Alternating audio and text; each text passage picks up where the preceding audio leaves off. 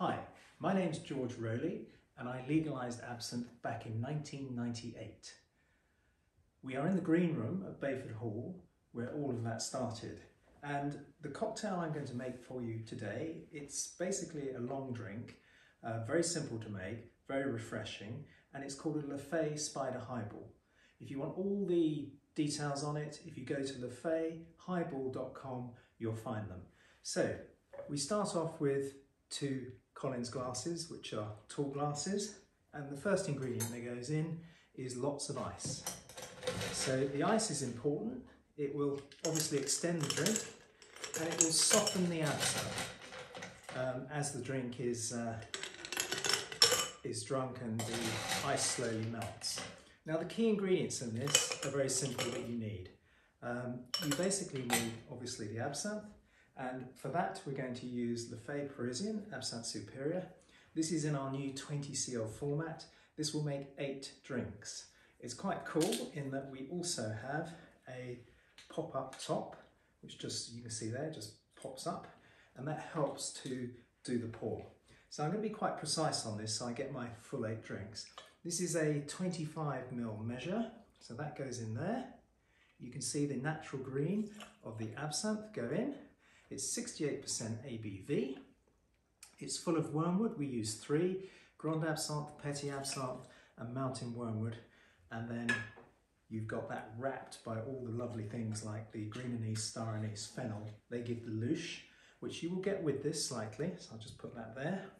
Now the next thing that goes into this drink is lime. So hopefully quite easy to get hold of. So I'm just going to put in, I'm going to cut that, and I'm going to put in 4 quarters. So basically half a lime chopped into quarters per drink. So that goes in there, squeeze that in, nice and juicy.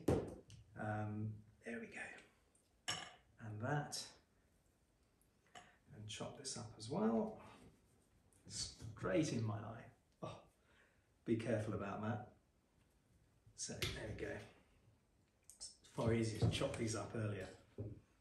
There we go, another one goes in there. And there. Same again. Right, so that's your lime. Very simple so far. So it's just a basic build. Now we don't want to forget the Angostura bitters. That's here. Classic bitters for cocktails. Works very well alongside absinthe. There's another bitters that's used in cocktails as well. So we're just going to put in a couple of drips. That can go back there. Put that there. And then lastly, very simply, we're going to top it off with, we've got Fever Tree Ginger Ale. So that's literally, open that up, put that in there. I'm going to put this whole can in. And then the other bit that's obviously missing now, we've got 2 drinks here, is lots more ice. There we go. Mixes in the absinthe and the Angostura bitters nicely. A bit more ice in there. And then if you've got it, I would just take a bar spoon and give it a little twirl. There we go. That just sort of mixes it in nicely.